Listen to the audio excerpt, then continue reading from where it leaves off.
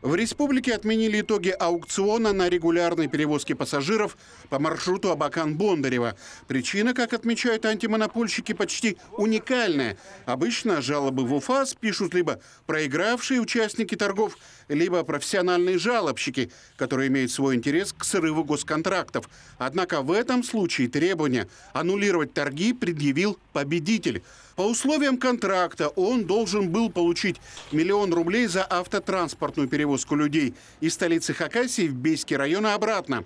Однако подрядчику не понравился ряд пунктов, и он обратился в антимонопольное управление. Владелец автопарка посчитал чрезмерным нести ответственность за курение водителя или кондуктора в автобусе.